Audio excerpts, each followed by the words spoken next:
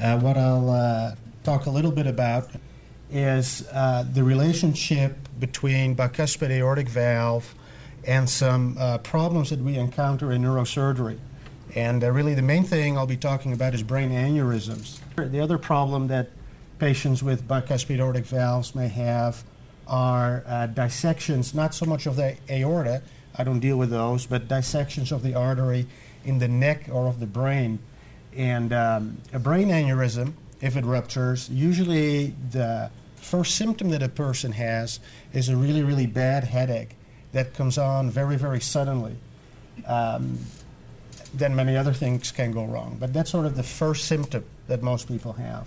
The first symptom of a dissection of an artery in the neck is acute pain either in the front of the neck or the back of the neck, and then usually a headache that's really on one side or the other side. So if you encounter anything like that, people who know they have a bicuspid aortic valve should really be aware of that.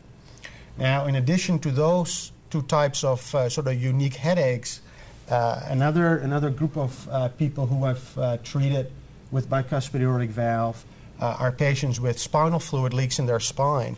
And it might seem a little bit odd that that can happen, but some people have little cysts in their spine and they start leaking spinal fluid without any obvious trauma. And that causes the type of headache, most characteristically, that essentially goes away when you lie down, and as soon as you get up, you start having a bad headache. So those are sort of the three unique types of headaches that people with bicuspid aortic valves can encounter. And what we did is we looked at 61 people with a bicuspid aortic valve, all adults, and we screened them with either an MR angiogram or a CT angiogram.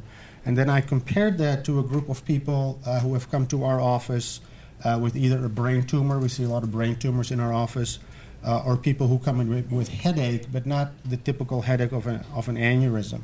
And that was a group of 291 patients.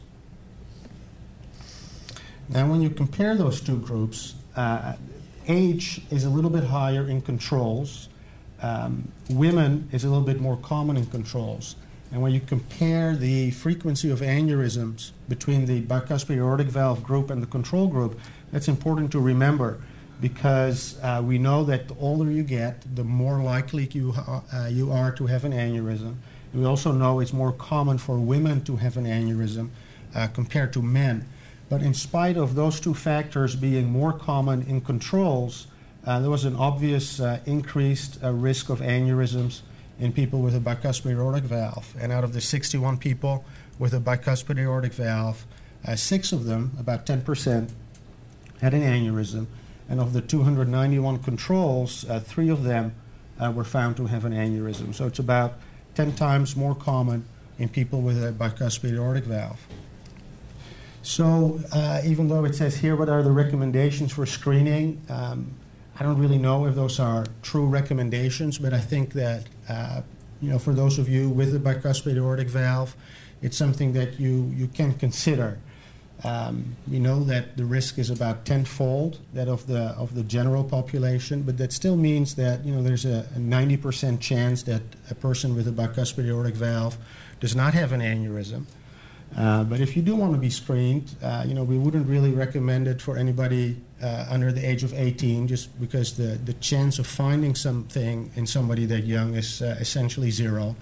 And we usually don't recommend screening in people over 70 here in this country. And then, because you're not born with an aneurysm and it's really just something that comes on later in life, having a normal angiogram at some point in life doesn't really guarantee you from never getting an aneurysm. So in general, we recommend repeating the screening test every 10 years or so until you reach the age of 70.